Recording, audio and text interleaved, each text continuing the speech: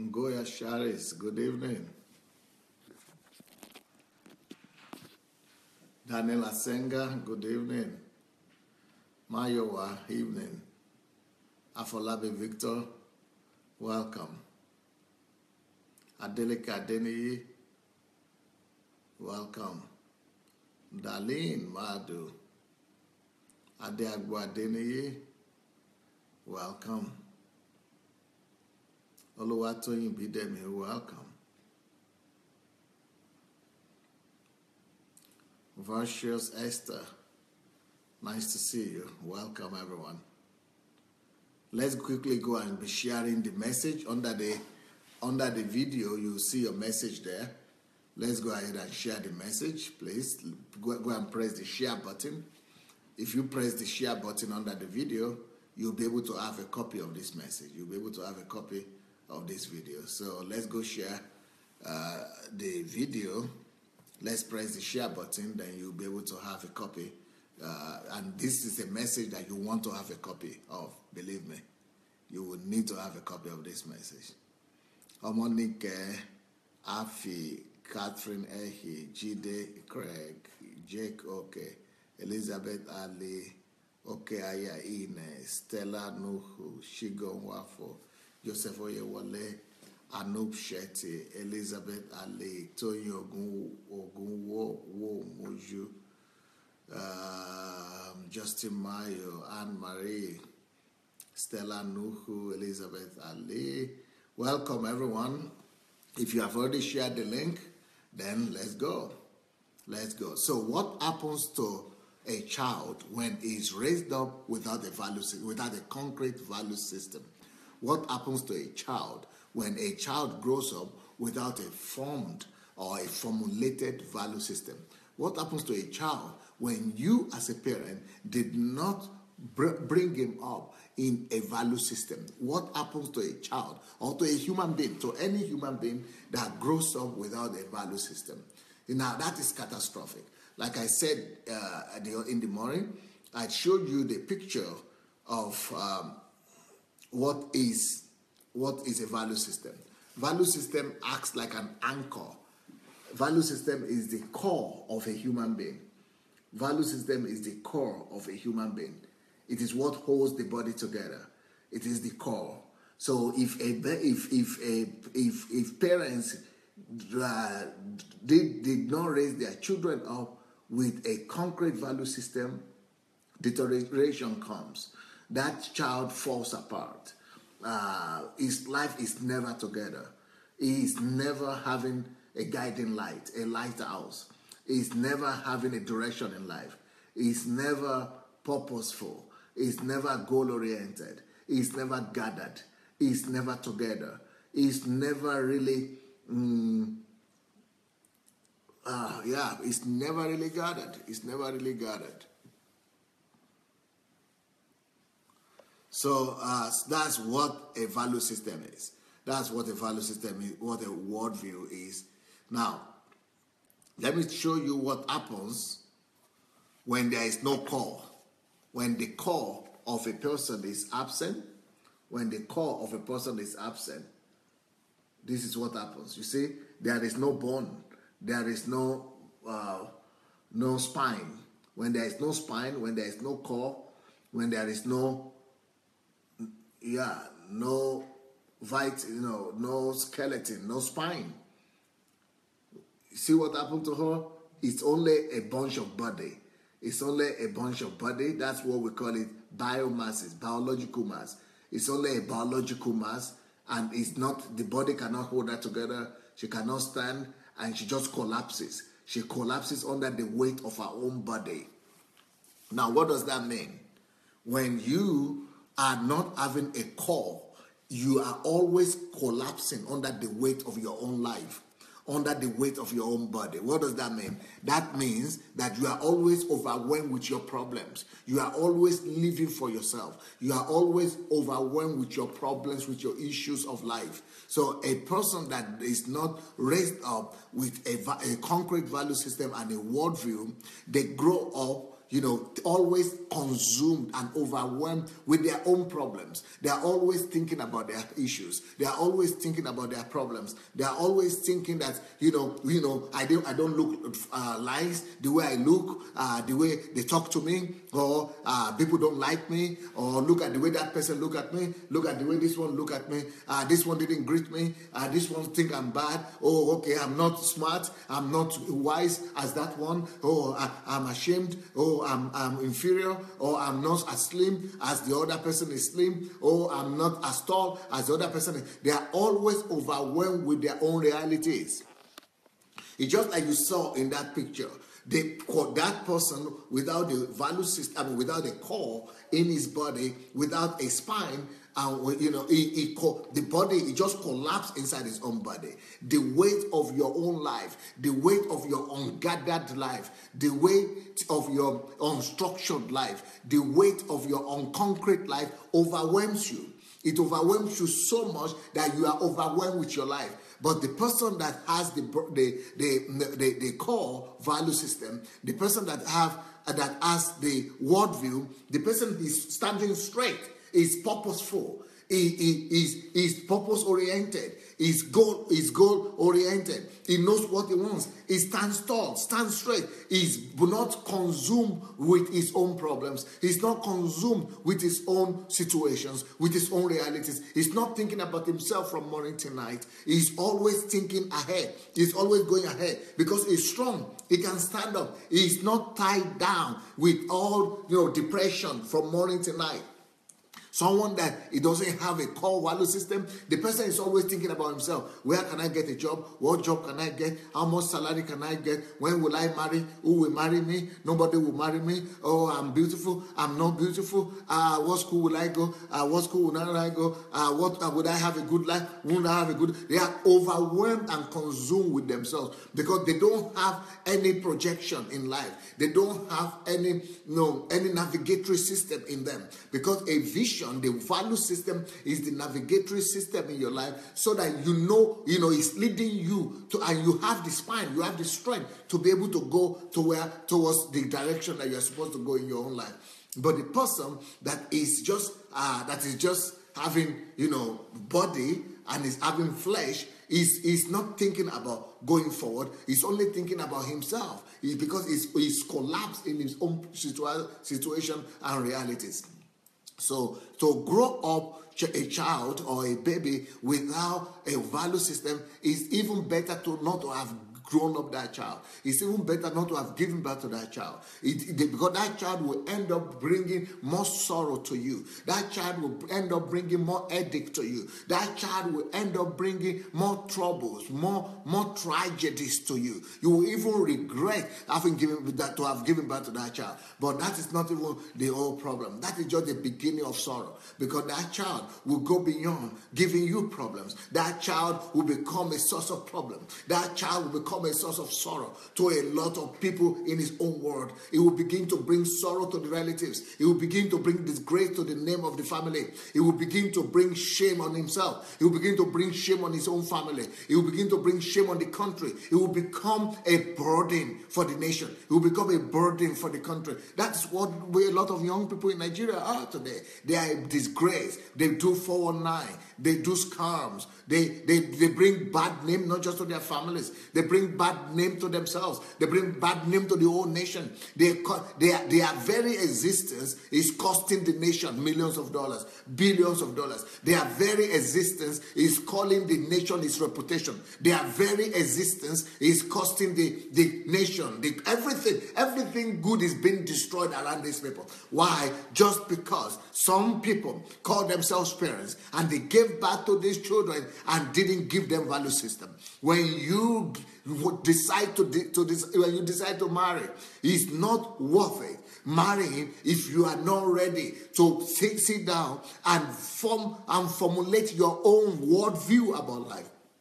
your own value system, the value system that you are already possessed with, the value system that you live by, and the value system that you are ready to transfer to your children. It is not enough for you just to give them food to eat. It is not enough for you just to provide clothes for them to wear. It is not enough for you just to feed their body. You've got to feed their soul. You've got to feed their mind. You've got to feed their intellect. You've got to feed their spirit. And you've got to help them become a personality. The purpose of the purpose of upbringing, the purpose of parenting is to give birth to personality, is to raise up personalities, raise up individuals that are able to infect the world with their values, that are able to infect and change the world with their values. Now, what are the things that happen to a person that grows up like that without a value system? Yes, the person could be going to school, the person could be smart, it could be a good student, it could be very nice, it could be a good athlete, it could have natural talents. But the person will only be intelligent. The person could even be a Christian, go to church, be a good pastor or a good church goer, a good believer. But if he doesn't have a call, if he doesn't have a value system, what happens to him at the end of the day? What happens is those kind of people, they go into the society and they don't have a concrete, established position on the truth. These people that grow up without the value system, they never have a concrete foundation of the truth. So the truth to them will always be situational. The truth to them will always be relational. The truth to them will always be either it is like this now because that is the way everybody says. The society will be determining their values. And even when they don't agree with the society, even when their value system, their personality and their person conflicts with what is happening in their society, what they will do is that, okay, I'm not doing it. I am not doing it. I am not doing it. I'm not stealing. I'm not killing people. I'm not sleeping around. Or I'm not doing this. I'm not doing this. But that is the reality here.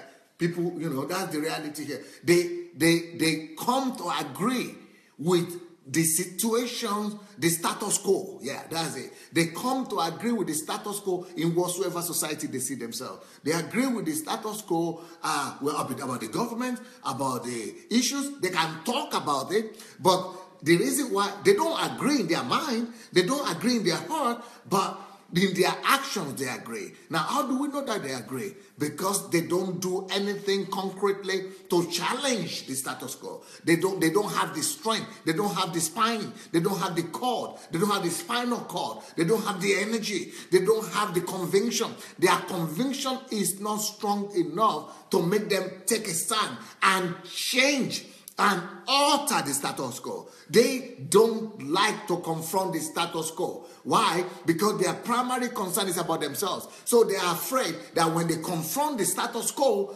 that it will have some effect on them. It will have a backlash on them. These people are always afraid of a backlash because they are consumed with themselves. You remember, they don't have that spine, and because they don't have the spine, they are buried in their concerns. They are over-concerned about themselves, about their body, about their realities. They live in their own reality. They make their own safety, their own concern, their own comfort, their own peace, their own safety to be above and over God's reality, the reality of the truth, the reality of God, the reality of values, the reality of worldview. So they make their worldview secondary. They make their value system secondary. They put their value system aside so that whatever is happening will not affect them because they are consumed with themselves.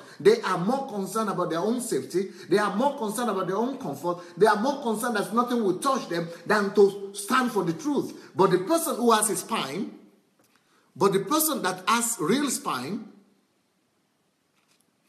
that has value system, that has a concrete worldview, he stands tall. If he has that spine, It's a stall, whatever is happening. He takes a stand, a strong stand for whatever he believes, and he establishes his belief system. He does not agree, and he does not allow the tide of the current situation. He does not allow the status quo to overwhelm him, and to sweep him over. He takes a stand and fights for what he believes. He takes a stand and establishes and uses his own belief system to convince and to change the belief system of the erroneous value system that are around.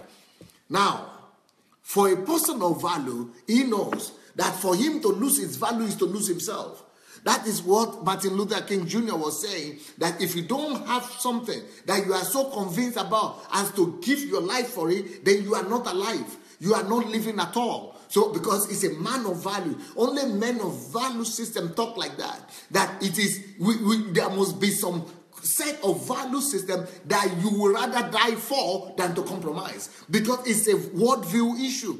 It's a worldview issue. You know that these things are right, and you will never succumb to them or tolerate them or allow it to have preeminence around you. You stand against the things that are wrong. You stand against the things that are not right. You have a position because the truth is absolute to you. So that's why it is very important that we raise up our children with definite value system, that we have our own worldviews that we are convinced about, that we now that we now invest in our children, that we now use to raise our children up. That is why every father or mother must have that time every day, especially between the age of 3 and the age of 12. You must have that time, for your children, when you invest in them 30 minutes or 1 hour or 45 minutes or 1.5 hours of time,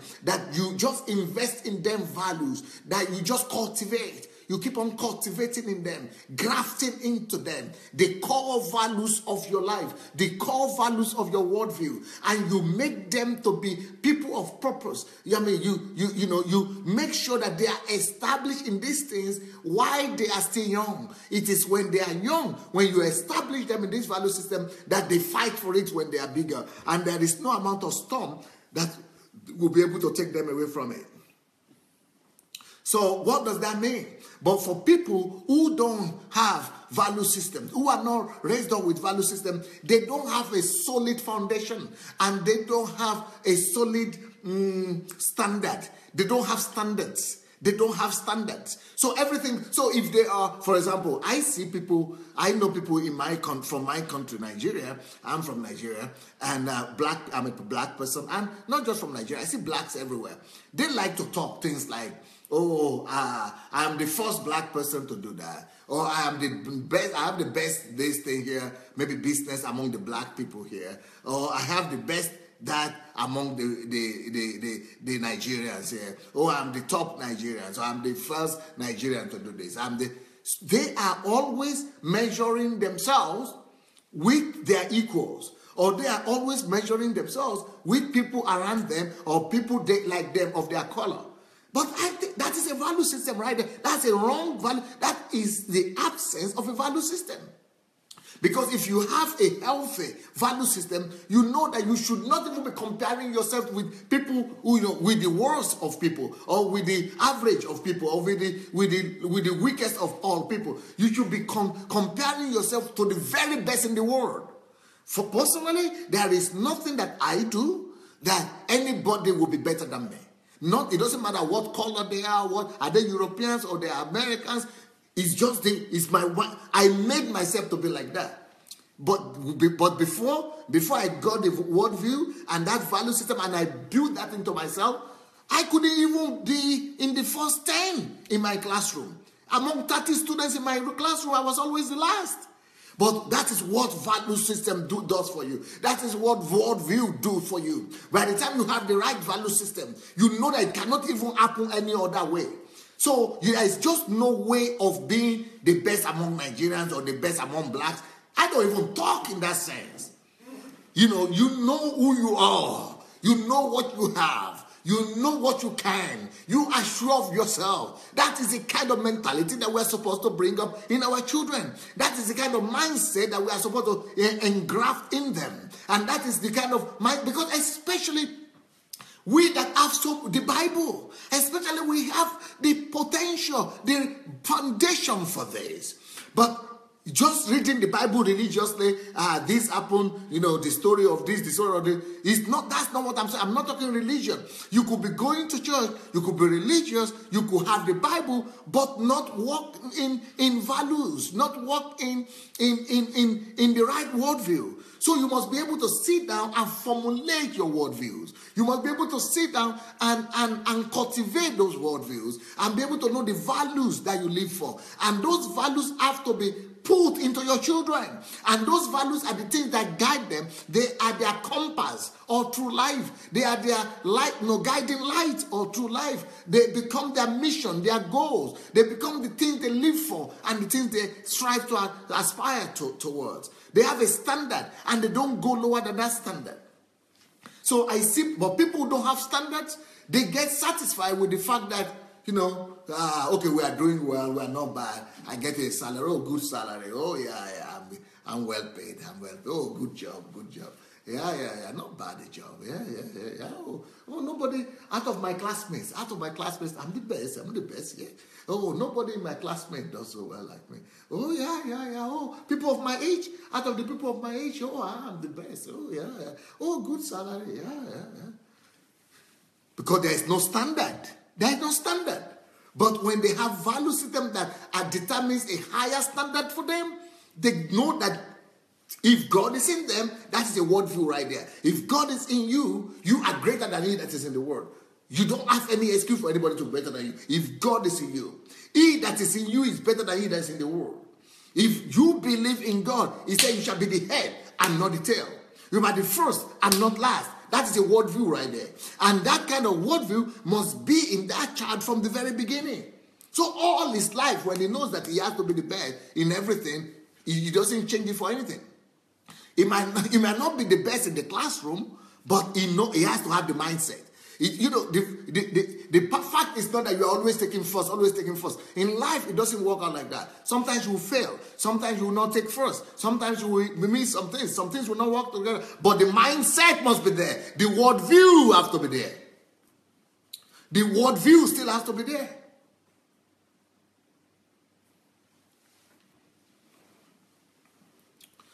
Now, let's talk about, please, if you all have not approved, if you have not shared the link to this program, please look under your video, under this video that you are watching right now. You should be able to see a share button. You should be able to see a button there that says to share. So go ahead and share the button. And press the share button. Then you get a copy of this message and you'll be able to listen to it as many times as you want. And your friends will be able to follow you and listen to it as well. Now, so let's talk about another aspect, another reason why this is important for you to raise up your children with specific value system and to be able to give them the biblical worldview of life, the idealistic worldview of life.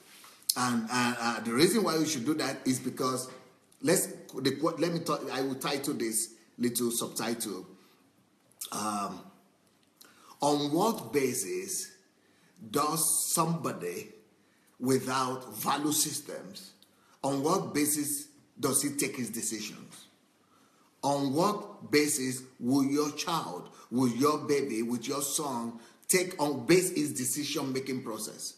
So what helps the decision-making process of children that grow up without a value system? What is it that will determine your decision-making process? The other day, yesterday actually, I was watching, going through in Facebook, and I read an article there whereby a lady, one girl, although she was telling a story, and they are making it a big news in the internet that she's a student in one of the universities in Nigeria, and so she needed money as a student in the university. So some foreigners white foreigners, unfortunately. Some white Europeans, a lot of white Europeans, they don't have God, right? They have lost God long time.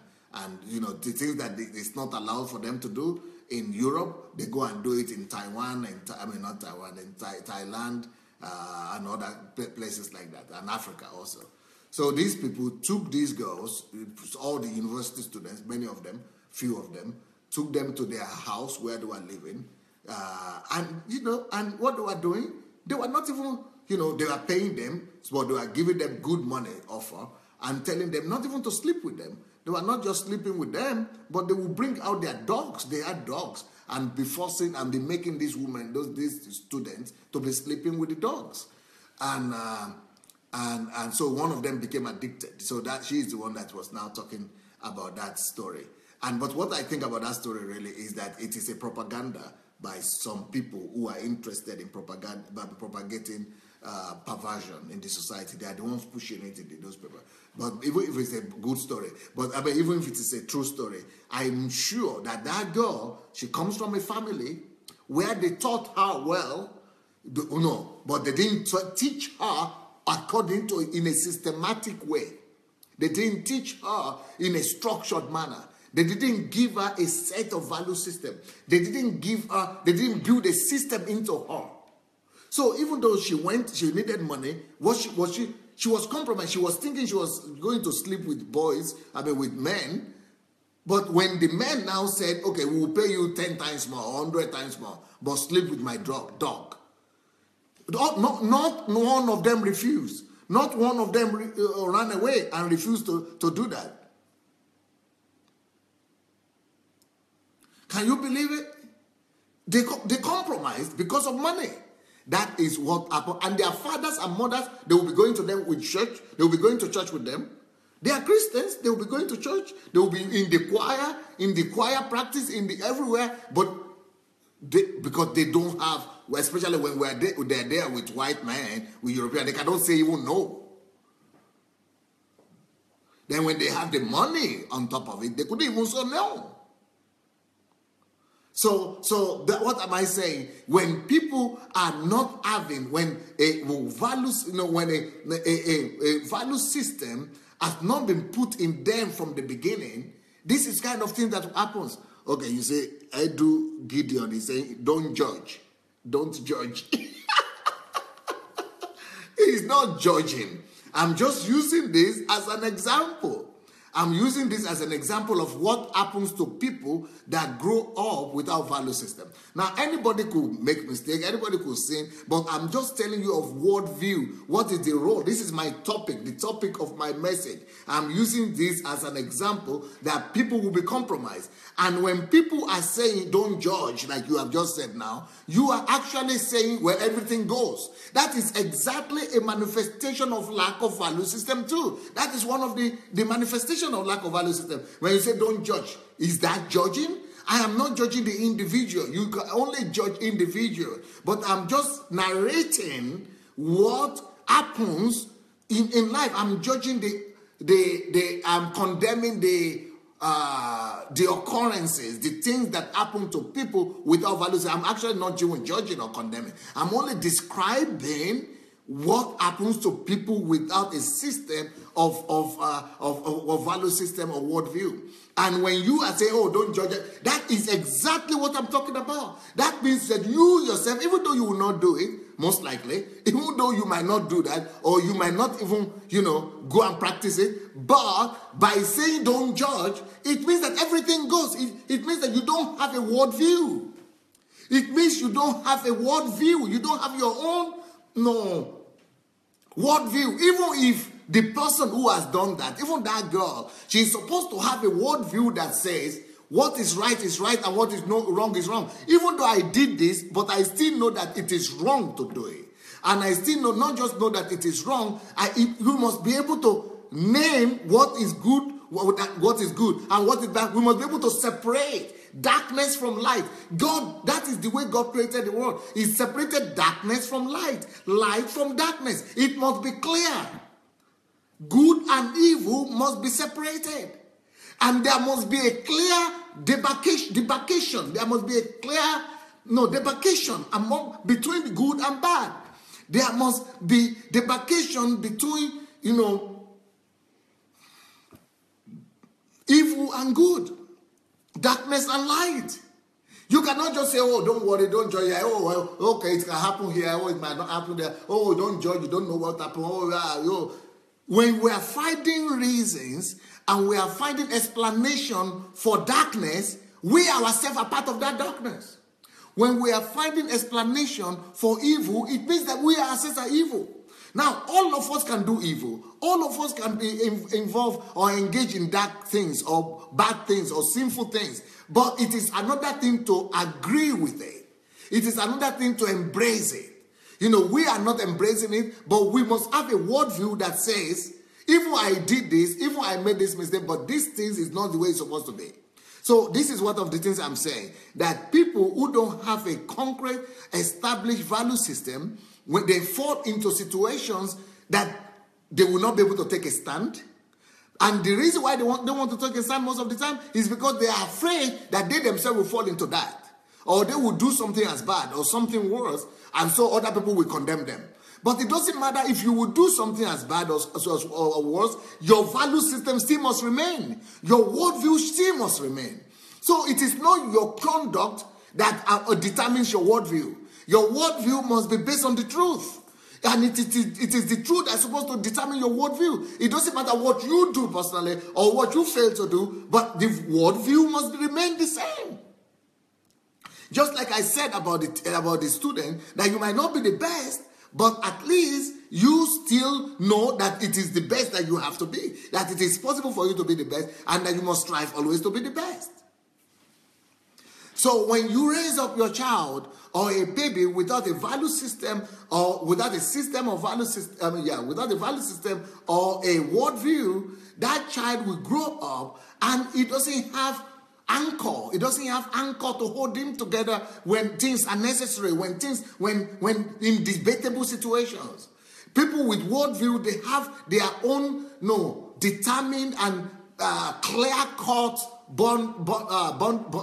borders and boundaries. They have a clear-cut boundaries. So they are not debating. They are not swaying. They are not being swayed when it's time for decision. They know how to take decisions. They have ability to take decisions because they have a set of values upon which they base their decisions. So let me just say it in a different way. For people who are raised up with a core of value system, they base all their actions and their decisions in life and their worldview upon that set of values that they have. Their values determine their decisions. Their values determine their actions. Their value system that they have, that is living and dwelling in them, determines their reactions and their attitude in life. But those people that don't have a clear cut and a set of value system that they were raised up with, they grow up and they are always deciding not according to a set of value system, but they take their decisions based on the situation and on circumstances.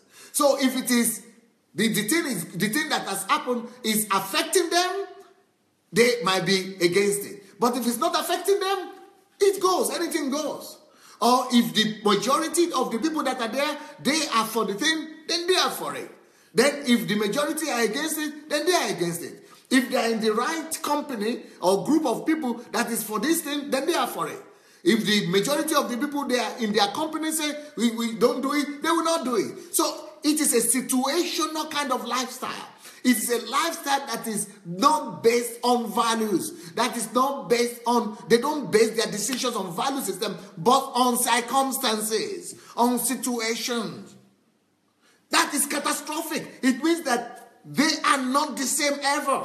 It means that you can never put your hand where they are. You can never know where they are. They don't have a set of truth. Another thing that determines their decision and on what they base their decision is on their feelings. If they feel like this, they just do it. They don't base it on values, but they base it on feelings. And decisions are not supposed to be based on feelings, but on value systems. The next problem with these people is that they base their decisions on safety first, on self-preservation, preservation. They want to preserve themselves first. They want to get secured. They want to, they want to make sure that they will not have side effects, and whatever decision they are taking, that it will not affect them, or it's going to affect them positively. So if they are going to gain something from me, then they do it. If they are not going to gain anything from me, they say, why should I do it? I don't have anything to gain from it. Can you imagine that during the election of Buhari and Jonathan last 2 years, I mean, it was last year, I was writing articles. Can you believe how many articles I wrote? I wrote 56 or 57 articles. I wrote just to convince Nigerians, anybody that will listen to me, why we must not vote for Jonathan, and why we must have a change. Can you imagine what people were writing me all the time? People were writing me abusive words and calling me names. I said, you don't need to call me names. I'm not calling you names. I'm just presenting my case. You present your case, but they don't have the ability to present cases. People that grew up with a value system, they don't fight intellectually or with logic. They don't bring forth argument. They bring forth emotions. And then that is not even the most troublesome thing. Many of them began to write and say, we are sure that somebody has paid him, that's me, somebody has paid him to do what he's doing. He cannot be writing. I was writing articles every day and publishing them twice a day. Writing articles every day and publishing them. And somebody was saying, they are paying him. Someone is paying him for sure. There is just no way that he could be doing this without somebody paying him. Which reviews a school of thought right there. Which reviews the category of people these people belong to. They are people that are growing up without a value system. They are empty people that are used to doing only things where they have interest. They only do things where they have interest, where they have self-interest. So it is ego that at the center of their lives. So egocentrism is what determines their decision, not values. So see, these people will say, okay, it's one thing to write one article, 2 articles, 3 articles, no 4 articles, 5 articles. But how can a human being sit down and write 56 articles, and every article maybe about 10 pages? That's like 500 and something articles. 500 and something pages. How can a human being do that without having self-interest? So they say, oh, they have promised him that he will become a politician. Oh, they want to give him a cabinet in Nigeria. Oh, maybe somebody has paid him. Oh, they have bribed him. Because that is the cry of a corrupt society. Because the majority of people who are saying that, they are revealing who they are by saying that. By saying that, they are saying that it is only they who only do things where they are bribed. It means that they are for bribery. It means that they will only do things by compromising themselves, or by self-gain, or by self-interest.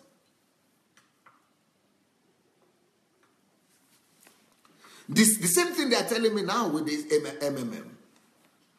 Some are saying, oh, you don't have work to do. Oh, go and face your business. Go and face your church. Pastor, you should be researching the Bible. You shouldn't be researching MMM. Don't write this thing for, maybe you are having something to gain. Maybe somebody has paid you. That is showing where people are.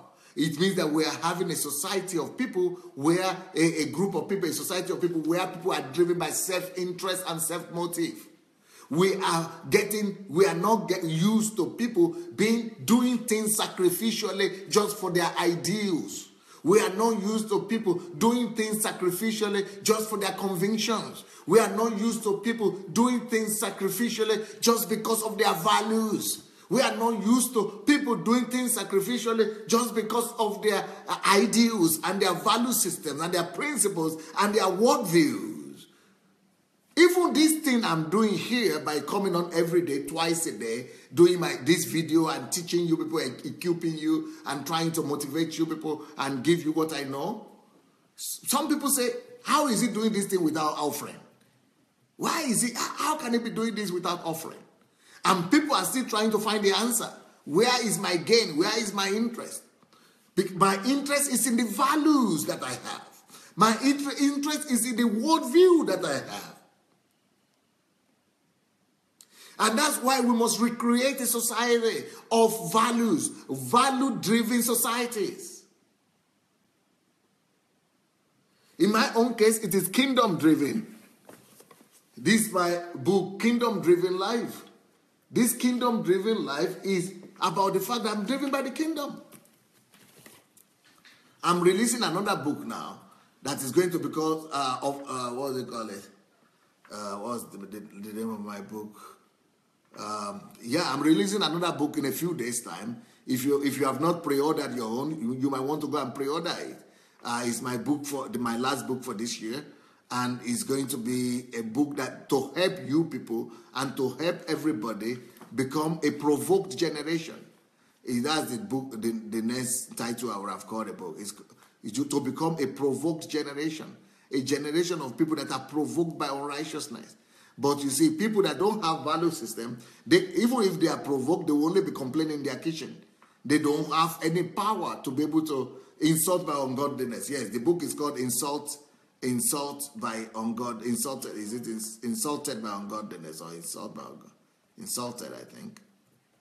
Insulted by ungodliness. So ungodliness should be insulting us. We should be feeling insulted by ungodliness. And some people are saying, oh, face your business. What is your... If we face our business, every evil that is happening in the society, in any society, is because people are facing their business. That is horrible. It's the worst thing that you could do. If you face only your business, it means that you don't have value system. My book is called Insulted by Ungodliness. Insulted by Ungodliness. So we should be, with any ungodliness that is happening in our society, we should feel insulted by it. And that's why I'm writing this book. That's why I'm teaching this topic. But some people are no more feeling insulted at all by any kind of ungodliness. Everything goes. Ungodliness doesn't insult us anymore. We ourselves are almost the promoters of ungodliness. I think it is on sale already. It is on sale already.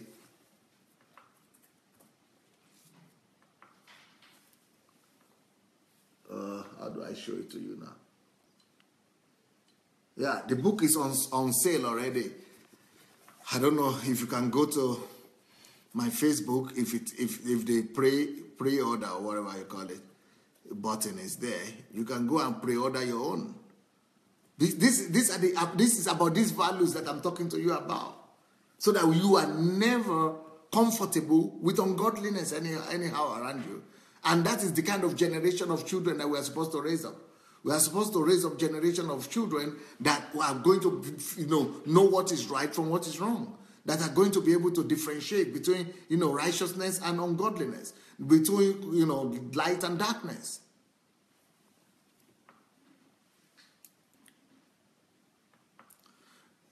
Now, another factor is that when you raise up a child without a set of value system or worldview, a concrete worldview, another thing that happens to that child is that child is only living by himself.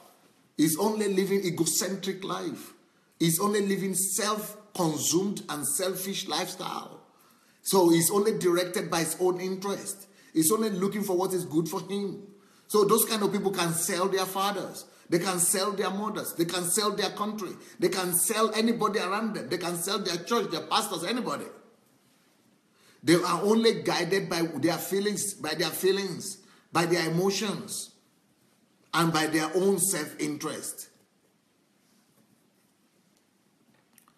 Another thing that determines the lifestyle of these people is that they only operate by what they see or what they can feel or what they are only driven by immediate results or immediate gratification. They are only driven by what they see now or what is profitable now or what is beneficial now. They don't have the ability to look into the future because there is no navigation in them, no navigatory system in them. They don't have the ability to see far or to look far. They are only seeing what they are seeing right now. So if anything for them is good now, they are ready to go to cross any border, to cross any line, just because they want to have that immediate gratification. They are driven only by what they see now, or what they can get now, or what is surrounding them now. They don't see far. They don't, because you know that's what I was saying in the morning. That is a philosophical view of life. The philosophical view of life of these people is that it is what I see now that matters. It is what I can gain now that matters. But because that is materialistic, ideology of philosophical ideology of life, or philosophical understanding of life. I mean, the philosophical, what view of life. The philosophical view of materialism says it is what is I can gain now that matters. It is what I can see now that matters. Or there is anything that is happening determines their reaction. What is happening in the immediate or what they see in the physical is what determines what they do. That worldview, that philosophical worldview is called materialism or materialistic worldview. But the way a normal human being is supposed to live is to live by the idealistic worldview, the idealistic lifestyle, the idealistic worldview, which says that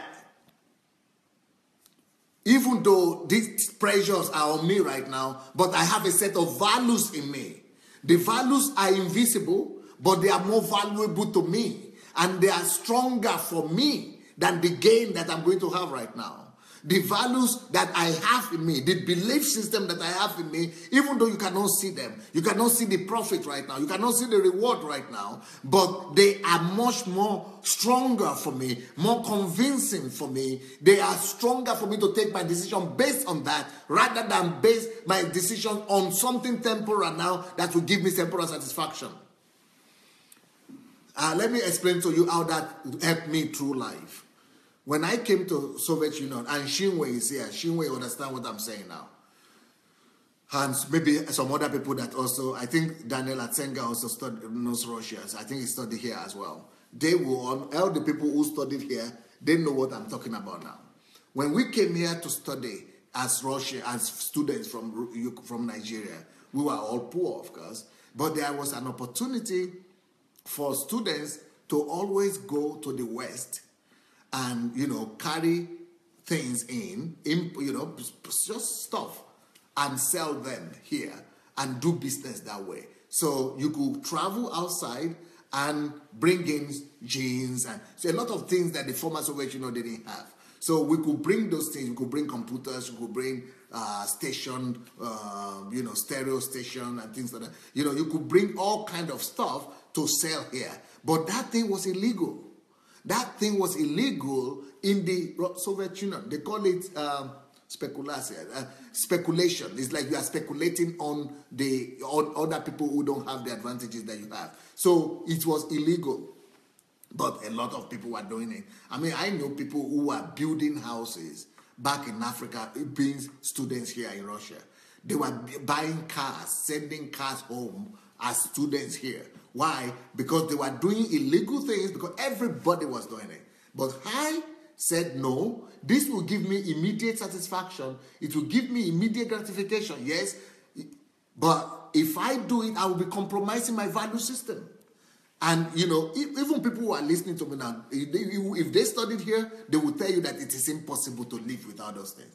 I will travel, but I will only buy things for myself. But I will not buy anything to sell. I will not sell because I was having a set of values as a Christian. I was born again already, and I didn't want to bring the name of God to disrepute.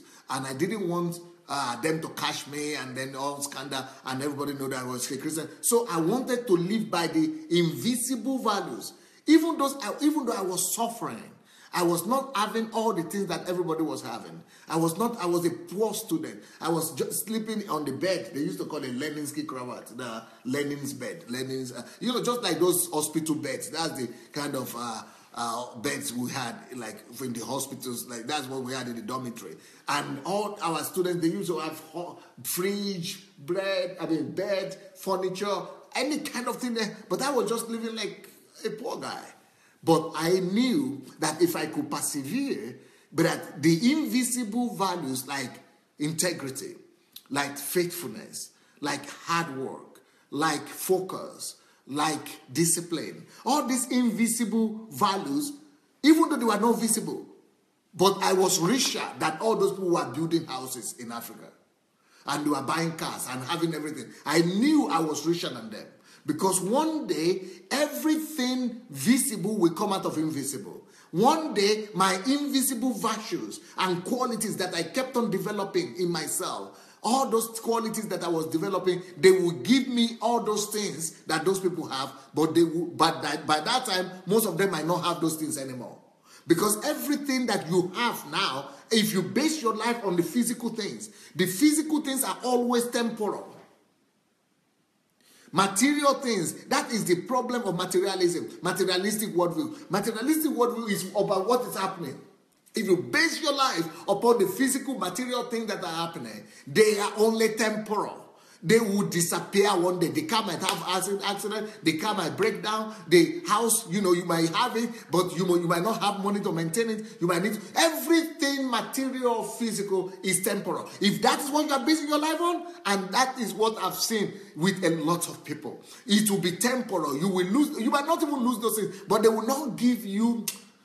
The person that is having his values and base his life on the invisible things, he is richer. He is the person that is really richer. Because the person might not have anything right now, but if you will continue to persevere, to practice those invisible values, those values will create. And they will bring to reality because we believe it, that everything visible now, they come out of invisible world. God was invisible. God is still invisible. But from that invisibility, he spoke everything physical into being. So if you base your life on the invisible values of God, if you base your life on the worldview of biblical worldview and a set of values that are established in heaven, if you will know that that is your mindset, these things are more powerful than everything the world can offer you.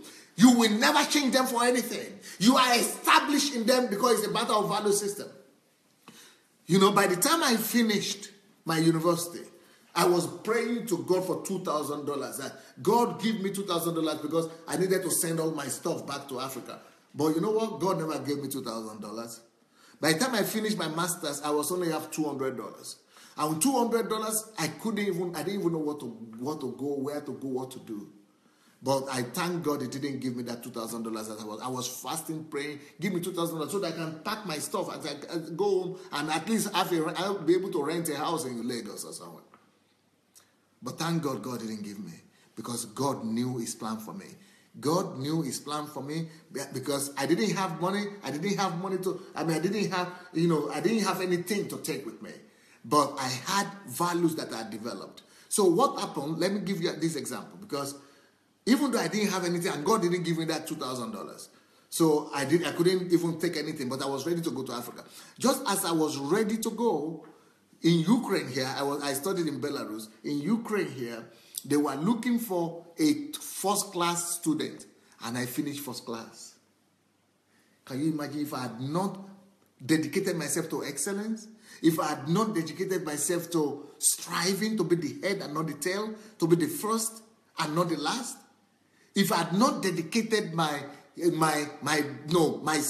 to being the best, if I had been pursuing after the jeans and the television and the stereo set that I was living like everybody, I will finish maybe second class upper, second class lower, just normal. I will just finish normal like any other person.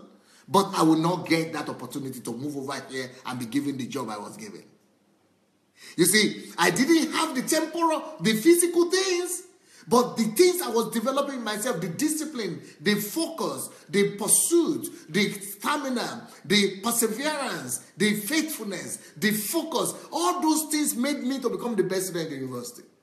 And then opportunities always come to people who are ready, who have prepared themselves ahead of time. So when I was about to go to Africa, this opportunity came. They couldn't find anybody who was good in English, good in Russian language, and had and finished with distinction. So that is how I was moved from Belarus. Instead of going to Africa, to Ukraine, they gave me 3-bedroom apartment immediately. They gave me official Volga car in 1990. That's was 1993. Volga car. The Volga is like a Mercedes-Benz here. It's like almost Rolls-Royce of Russia. They gave me that official car with a driver. And I was just coming from the university. And I was getting my salary in US dollars when this economy was collapsing that time. I didn't have anything yesterday. But I was dedicated to developing the virtues. You see, that is the difference, you see. That is what happens when you see that value system is more valuable than the temporary things people run about. You know, those people that were running about building houses, buying houses there, and all that, you know what happened to them? Today, in fact, for them to even say they know me, it is their biggest pride in life. It is their biggest pride in life. People who studied with me in University Belarus, who were building houses, traveling over there, they are doctors, engineers, but no, they are just normal. They are just human beings. They are just human beings working, going to work.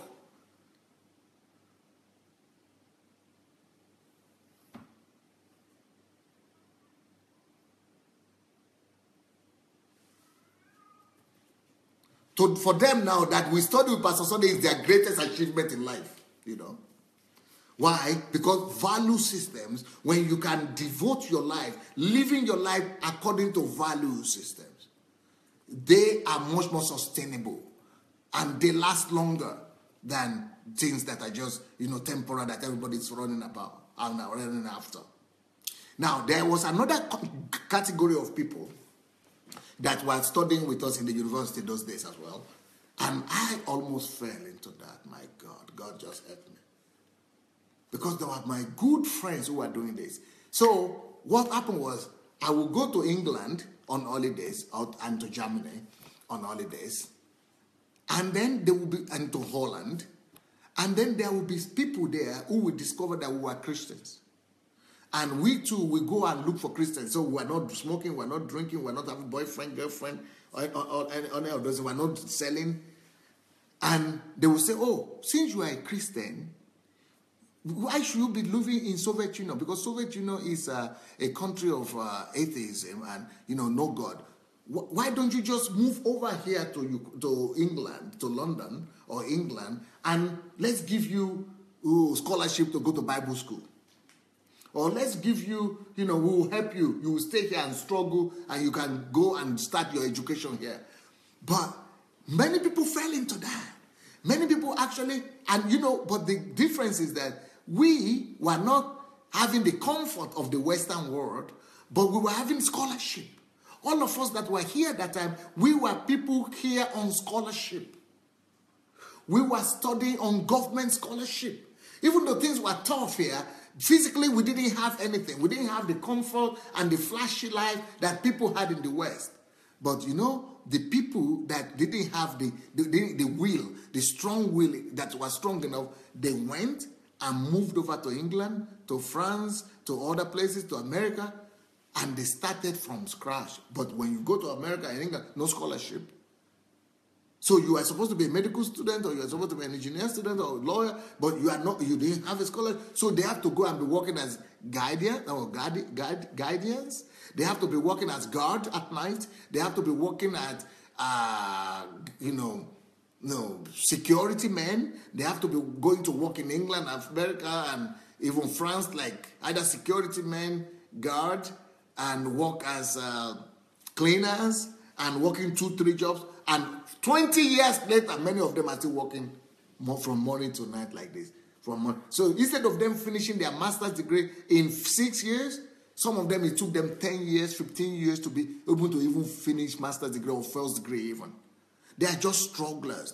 Why? Because they went after what is flashy immediately, what looks attractive immediately. And that is the temptation, that things that are flashy, they don't, if you are a person of value, they will not sway you.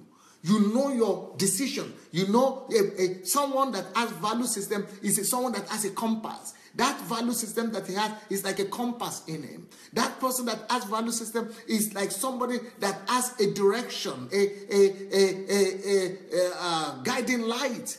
You know, a guiding light in front of him. He has like a navigation system in him.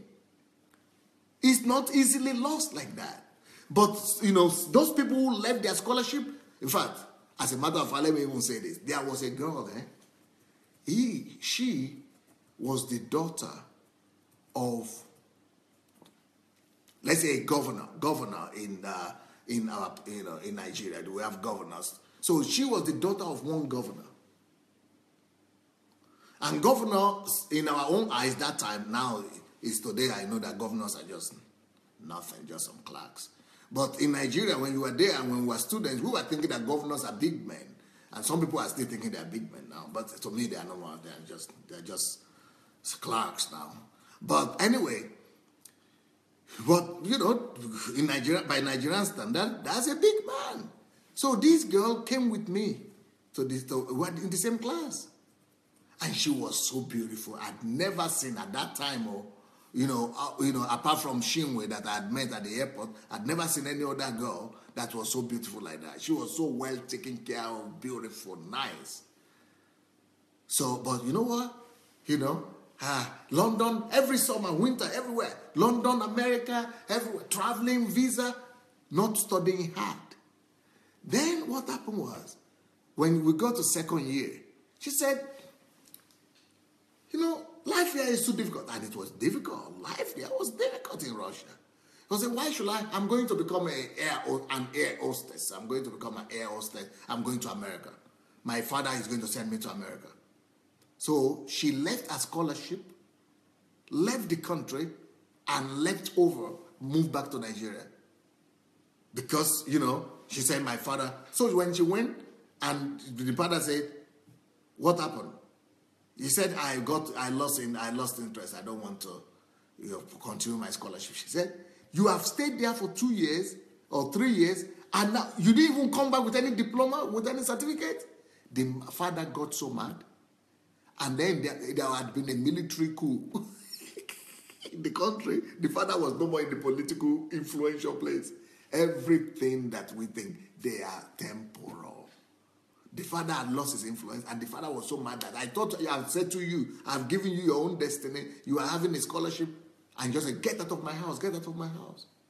That girl, a governor's daughter, ended up trading from a state, going from a state to Lagos, selling wares, clothes, and children clothes by the roadside.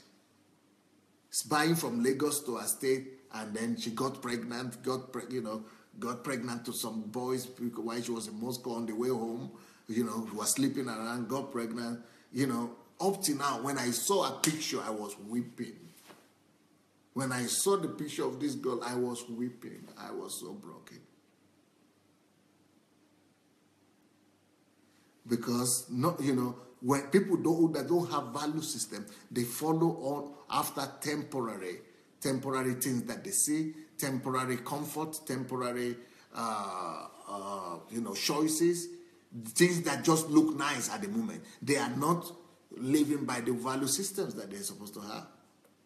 So that's the situation in Nigeria, for example. People are saying, because things are difficult, people are allowed to do what they want. Well, they are making the wrong choices that will have effect on them, on their family, and on the society at large. People are saying, people who get involved with crime or deception or Ponzi schemes or pyramids, that they are, that they are justified because things are tough.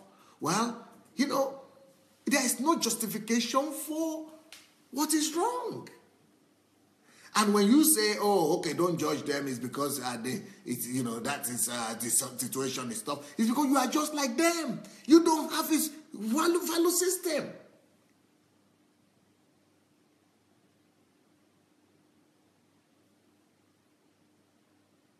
You don't have a standard of the truth.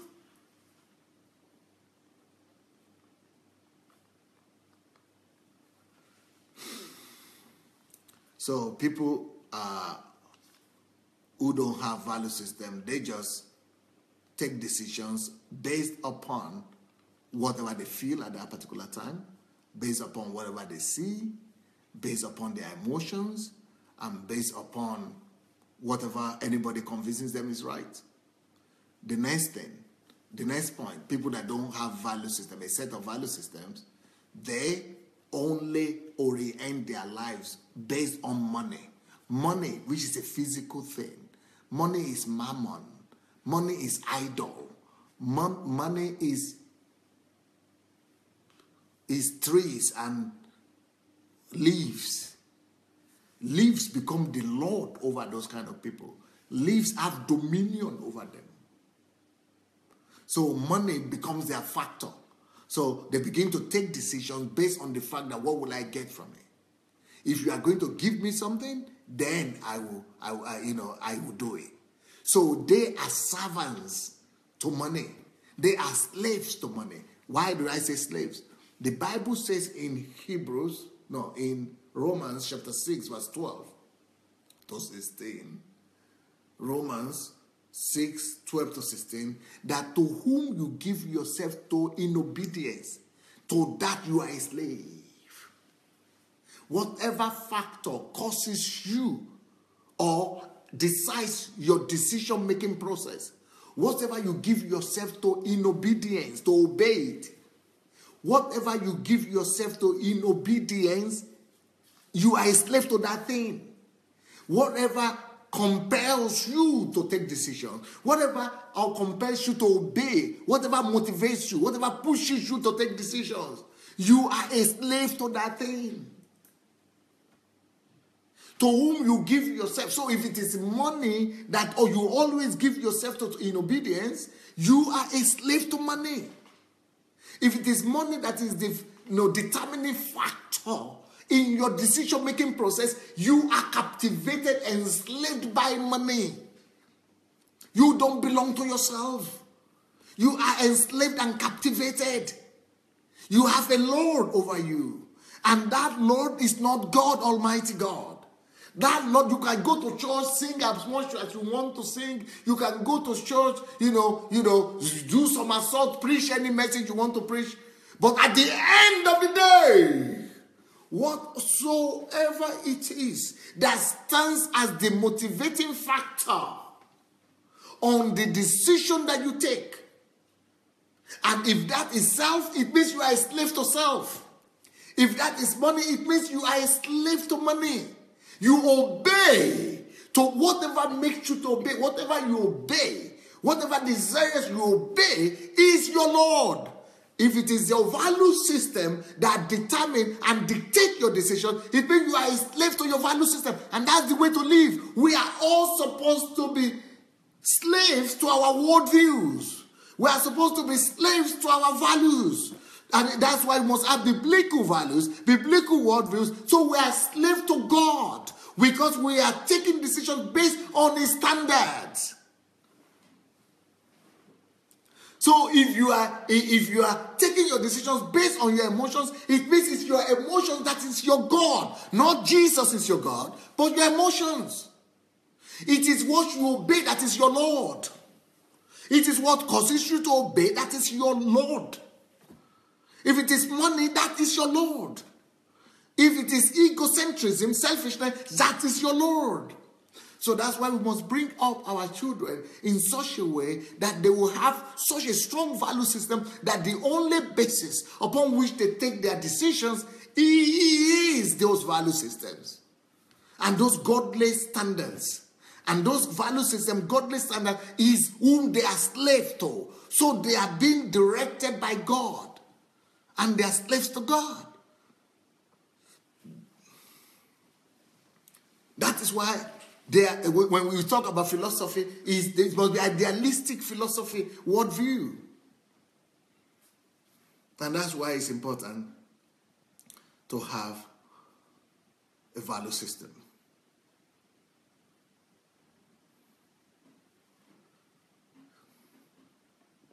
People who have value systems, they love the truth above their lives. People that have value system, they exalt values, principles, truth above their own very lives. They know that they could die, but they will live forever thanks to values and truth. Truth will live forever. They will live forever. But those people who don't have value system, they don't love the truth. They compromise the truth. They play with the truth. The truth is, relative to them. The truth is just an instrument that they use to promote themselves for their own gain, to have their own gain. The truth is whatever they use to make sure that they serve their interest. But the people that have worldviews or value systems, they have exalted the truth above themselves. That's why even God has to do that. The Bible said God has exalted his word above his name. Even is the truth. The word stands for the truth. The word stands for standards. The word stands for principles. He has exalted value system, values, principles above even his names. Because you can just come and be calling upon his name left and right. But who determines your decisions? The truth should determine your decisions. Your decision-making process should be based on the power of the truth that you are submitted to and you are subjected to. You are supposed to subject yourself to the power and the dominion of the truth.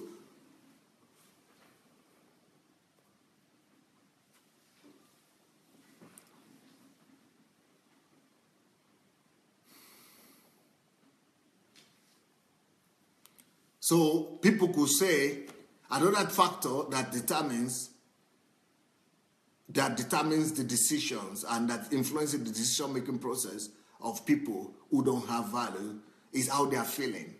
Oh, I don't feel nice, so I will not do it. But when you are a person of value, you know that you must go and you must get the thing done. What must be done must be done. It doesn't matter if I feel good or I don't feel good. If what I must be done must be done. Values are more important than what I'm feeling right now. Or if I say they will criticize me, it doesn't matter if they will criticize me. I don't care. As long as I'm establishing the truth. If the purpose is to establish and proclaim righteousness, the truth must be proclaimed. It doesn't matter what the consequence is to me or what the consequence is going to be to me. But for people who don't have value system, it is the consequences that makes them to take one decision or the other. If the consequence is going to be bad, then they take the wrong decision. If it's going to be good, they take the other one. But someone of value, is committed to the principle, to the truth, even at the cost of his own convenience or comfort. This doesn't mean you will not have weaknesses, you will not have failures, but you still committed. You still have your own commitment. Your worldview is still the same.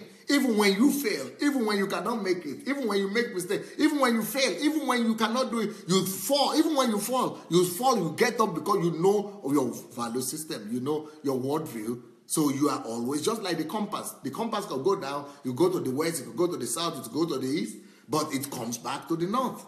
The compass will always come back to the north.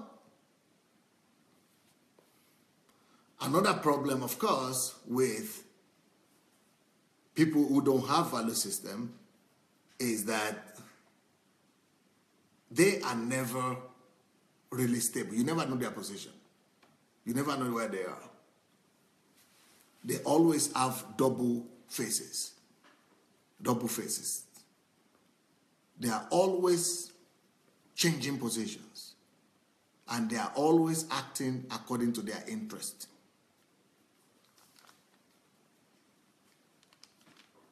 these people are always under the control of the public opinion as well.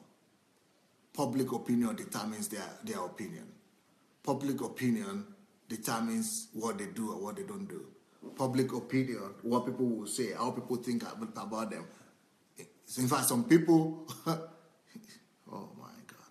Even some people on this platform will refuse to identify with this platform or to even write their name because public opinion will not allow them to do that. Because public opinion, they don't have the spine. They don't have the moral values. They don't have the compass. They don't have the moral compass. They don't have the value system to hold them. They don't have the spine.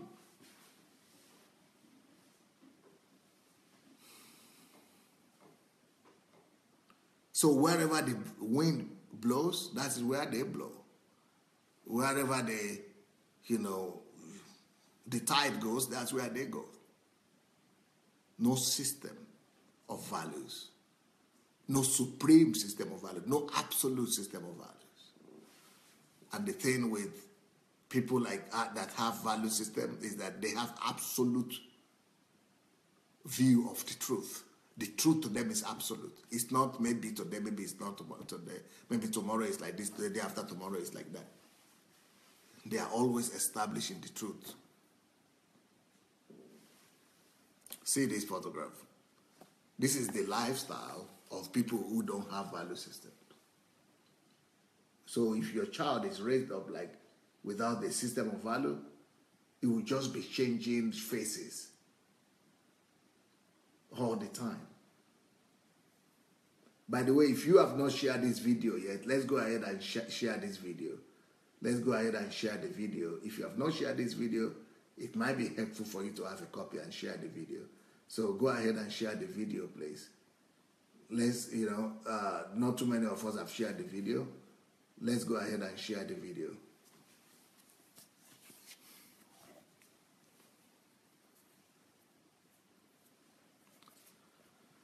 Well, I will continue tomorrow. Let me see who we have. Okay, yeah, it's time already, definitely. Let me see what you people are writing.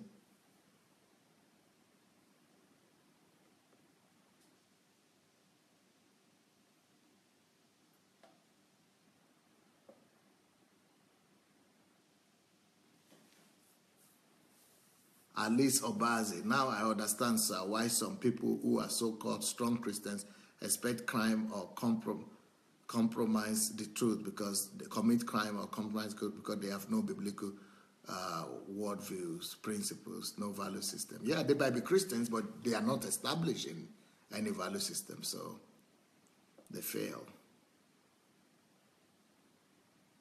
Anastasia said, when you fail or fall, you pick yourself up, yes, and keep on going in accordance to your value system, yes. Natasha Richard says, powerful message, Pastor. Me and I and my 16-year-old are sincerely convicted listening to you. Holy, merciful is only the name of God. Our eyes are open and we're repenting right now. Thank you for this honestly painful message from your heart and your mouth from the holy, pure heart of God. David Shima, true sons and daughters of the kingdom have his seal of identity. The Lord knows those who are his. It takes discipline to maintain true standards and good value system even at the verge of compromise.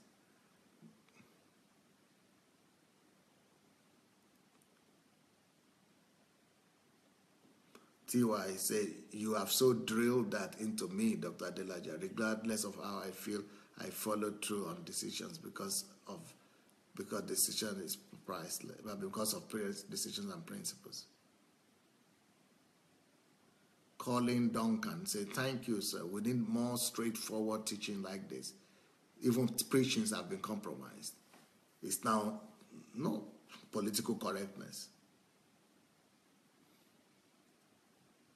Solomon Aondo, Money Won't Make You Rich by Sunday Adelaja is the best book in my library. And I wish everyone in Nigeria will have a copy of that book. Yeah, Money Won't Make You Rich. This is the book. If you don't have the Money Won't Make You Rich book, this will really bless you. This will really bless you.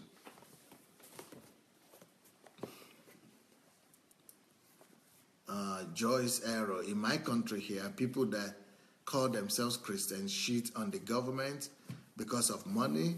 They will get traditional and church wedding, but refuse to get married officially according to the law of the land. So officially, the woman is a single parent, so she could receive she could receive lots of benefits from the government.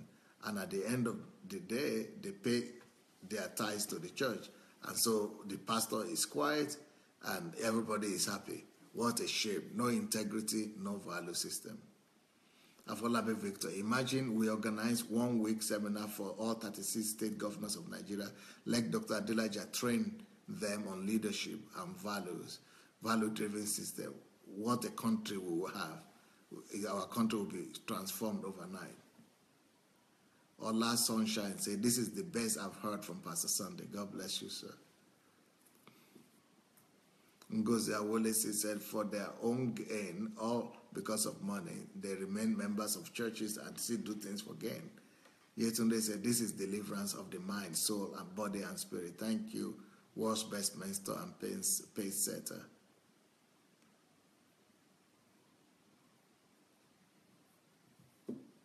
Anastasia said, this is a clarion call for godly value systems. T.Y. said, wow, I'm just speaking in tongues right now. Shioma said, Pastor, it means that Mammon is in charge of all churches in Nigeria then. At this point, at this time, because everything going on in the churches is only because of money. It's motivated by money. It means Mammon is actually in control of the churches. And that is why I said one time that the people that have my attention in Nigeria now are the people who say they don't go to church again. Because, because you know, at least in a lot of churches, it just, what is going on there is impossible to be able to even comprehend them.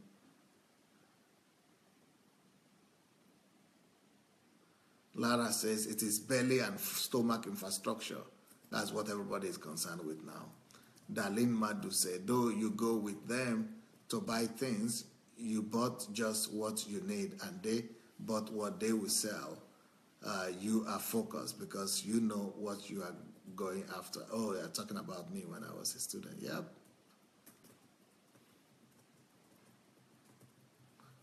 Okeaya Ine said, this is a true mirror of who we are. I am speaking in tongues right now. Anastasia says, so it is whatever you obey that is your Lord. Yes, that's what the Bible says, straight in there in color in Romans. Oyinye Okoro, thank you so much for this message. I just got delivered. Yetunde, have you shared this message yet? For anybody who has not shared the message yet, please kindly go and do it now. Yetunde is calling on you to go to share the message.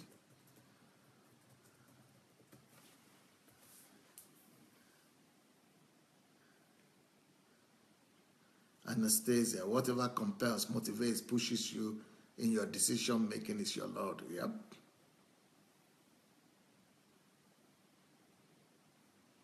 Okay, Ine, my God, this is washing like a thoroughly, is a thorough, undiluted word of God.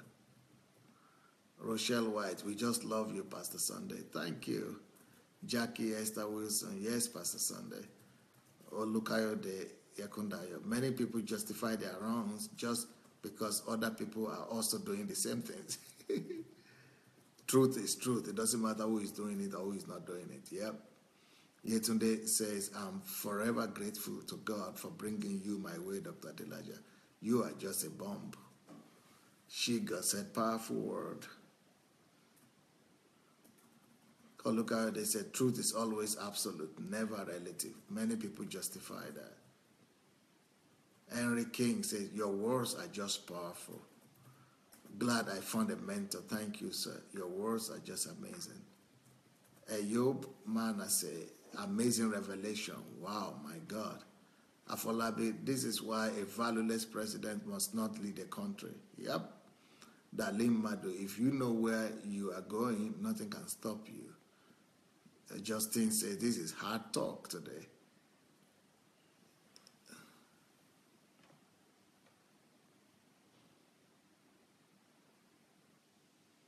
Olukayode, God bless you, Pastor Sunday. Thank you so much for the value system you are cultivating in us.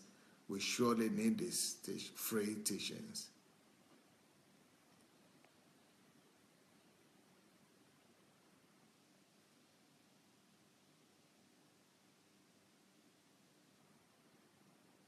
Joyce says, when you find yourself among people without integrity and keep on going with them, you soon realize you become like them.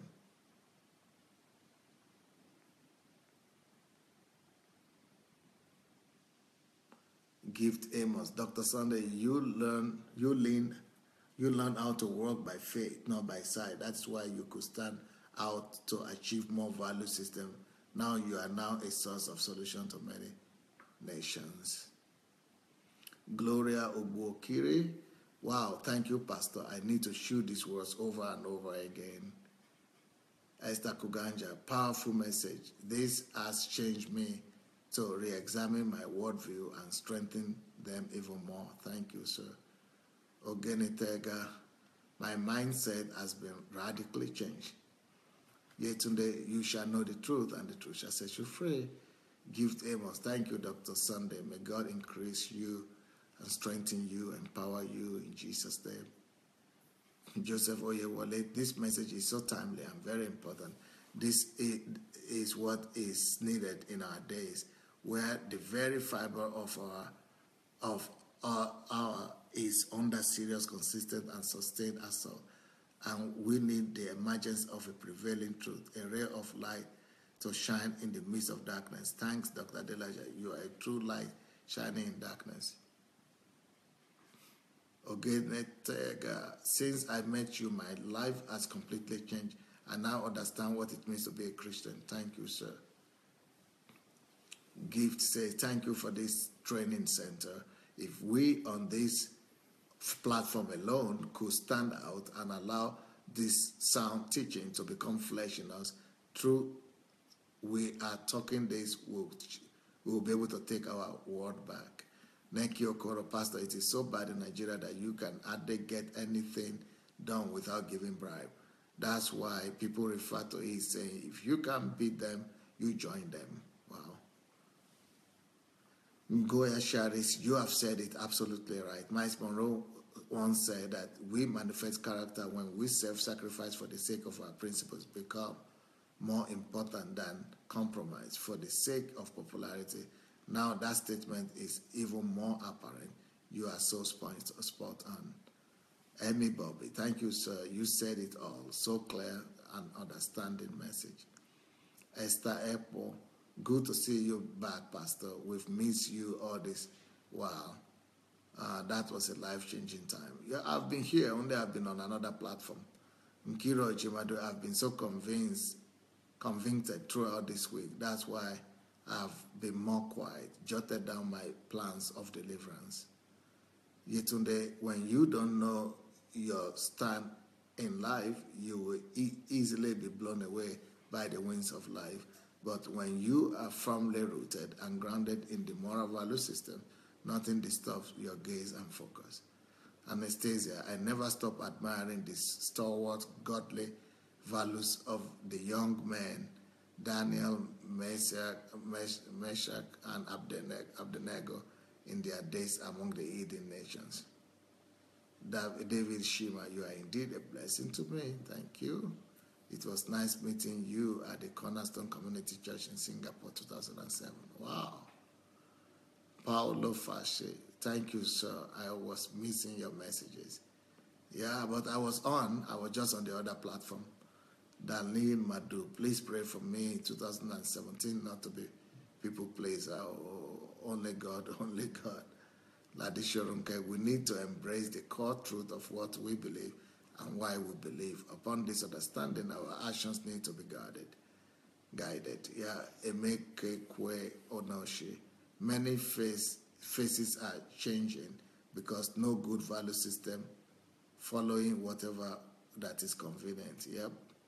Martin Kwame Hatta. Does it mean that if you have peace within concerning decisions and people view are different from it, what should I do? Follow your heart.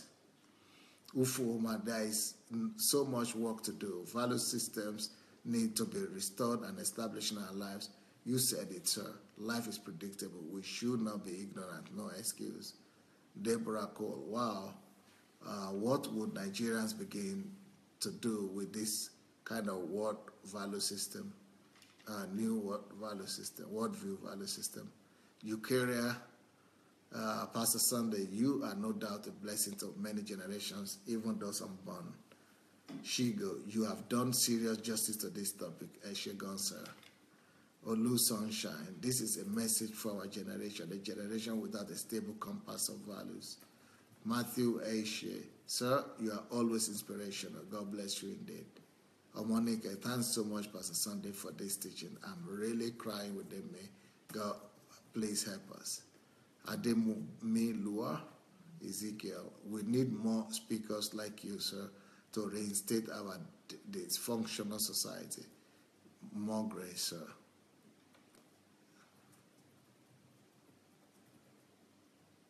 Peter Foley Kujoji. Thanks, Pastor Sunday, that you are able to develop the value system in you, standing for it uncompromisingly. Today, it is turning out to be a blessing we are receiving through you today. God bless you, sir.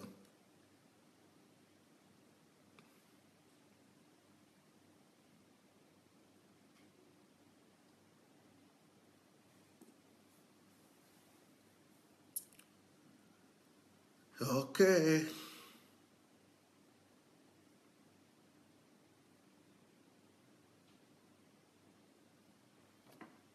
Sure, I say this is a national transformation message. Modupe Olutun Feshe.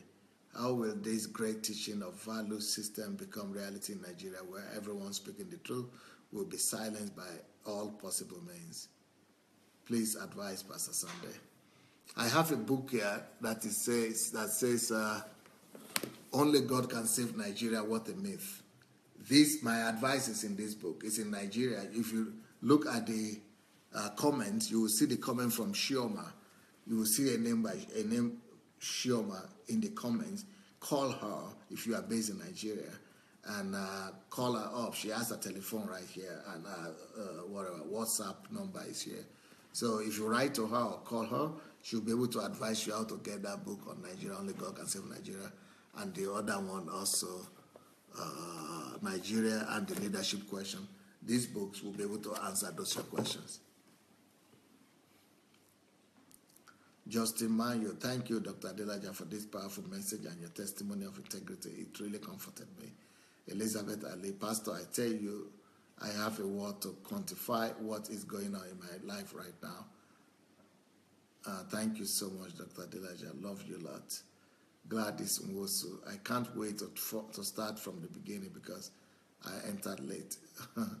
Jide Craig, much respect, Dr. Adelaja. My life can never be the same again. Gloria, okay.